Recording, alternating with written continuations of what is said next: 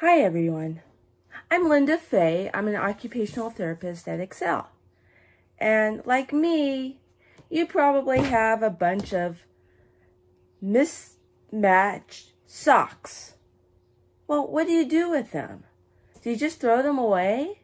Nah, these are valuable. And they're great for teaching dressing skills. So what you need is a mismatched sock and a pair of scissors, and we're gonna cut the toe off.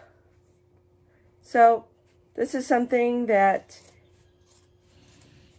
Mom and Dad, you'll want to do. So you cut the toe off, and that you can throw away.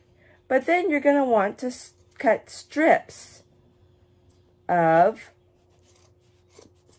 sock rings, like this. Doesn't have to be perfect, just cut. And you're thinking, oh my gosh, what does she have in mind? Why am I doing this? Well, we are going to make dressing loops. So, your child will have something fun to do, and you get to use that mismatched sock, and it works on teaching them how to put their socks on. So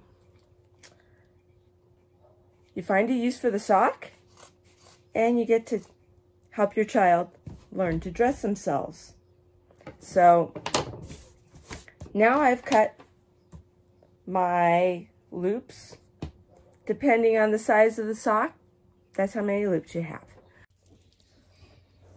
So here's my dog. In the background, he's gonna watch.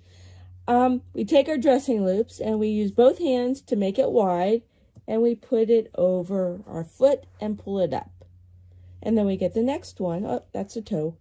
And we put it over our foot and pull it up. And so this, we just get used to the motion of using both hands to put it over our foot and pull it up.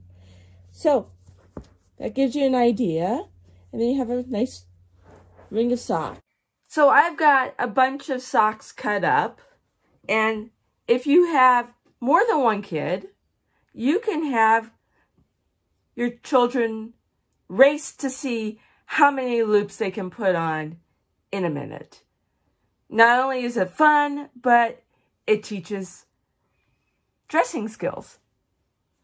Who said learning can't be fun? Have a great day.